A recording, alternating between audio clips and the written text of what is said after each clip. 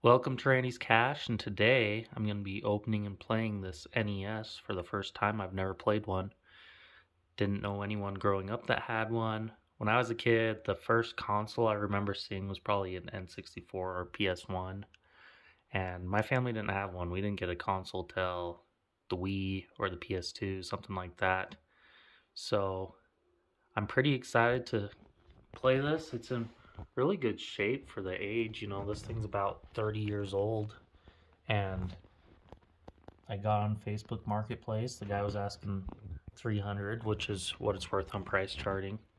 And I said, "The guy flexibility," and he said 270 is his best price. So I took it, and I'm almost scared to play it because it's in such good condition.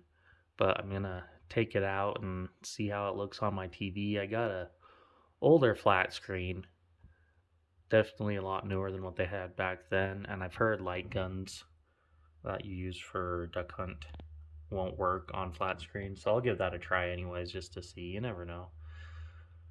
But I'll hook it up and see how it goes. So again, this is just an example of how clean and nice this thing is.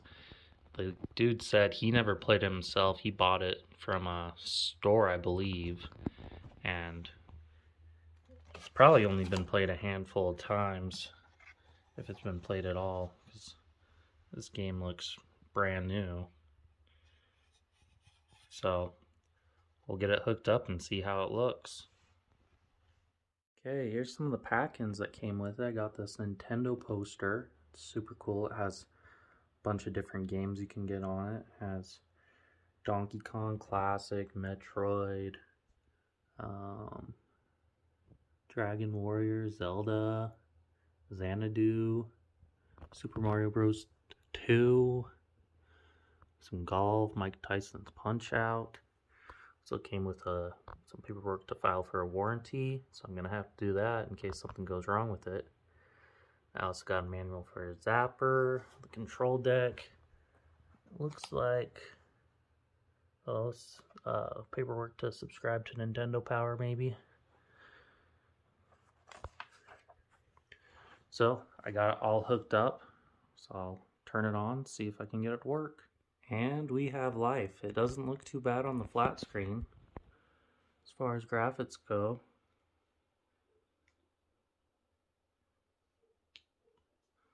Gotta figure out how to start it though. It seems like the light gun does not work. I can fire, but it doesn't read, unless I just have bad aim, but I'll show you what I mean.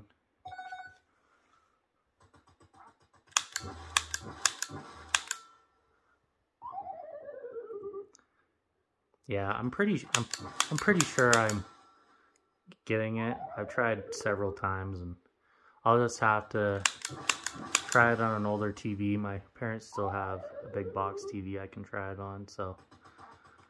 But I'll try out Mario and see how that goes. Well, I couldn't get the light gun to work on Duck Hunt, but let's try out Mario. So I'll get started. I'm doing this one-handed, so give me a break. I'll probably die. Oh, not too bad. This is the first Mario game. This is the parent of everything we know today. And this helped make the console what it is too. Pretty cool system. You know, for its time, this is really amazing, honestly. When growing up, I had a Game Boy, and this is essentially better than a Game Boy. It's a Game Boy with color. Good color. So yeah, that's my intro to this console I just got.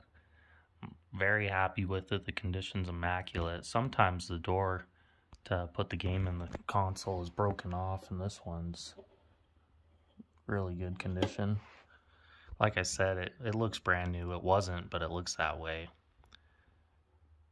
And I'm happy to add it to my collection. I got a lot of video games. I got about a third of the Wii U set. I have a Wii U console, an N64, Sega Genesis, Super Nintendo. I got a Game Boy Color. I got a regular Game Boy. I got an Xbox 360. And I'm kind of hoarding games, I guess, but I think it's almost a fun investment versus regular investments because a lot of this stuff goes up in value. And if not, you can still play with it versus other investments that you don't get to touch. So to me, it's a good deal. And a little bit about the NES. So this thing's about 30 years old. There was a video game crash in the United States, and Atari either went bankrupt or was very close to going bankrupt. There's a lot of systems out there, but this revived the video game industry in the US. There's a book about it called The Console Wars about Sega versus Nintendo, but they talk about that, the history of both companies, and it's a very good book. I highly recommend it. But anyways, so because of the video game crash, Nintendo had to work on their marketing when they brought this out. So they made it look more like an appliance and more family oriented versus a toy, family activity. And it worked. Nintendo did amazing with it, and they've grown ever since. But in Japan, they didn't have that video game crash, so they could market it a little bit differently, and they called it the family computer, Famicom, and it was a lot more colorful and cool looking. And same with the Super Nintendo, they had the Super Famicom in Japan, and they colored it a little cooler too. But I'm very happy to add this to my collection. If you've enjoyed this video, please consider subscribing and liking. I really appreciate it. And hope you tune in again as I show you more cool stuff I get.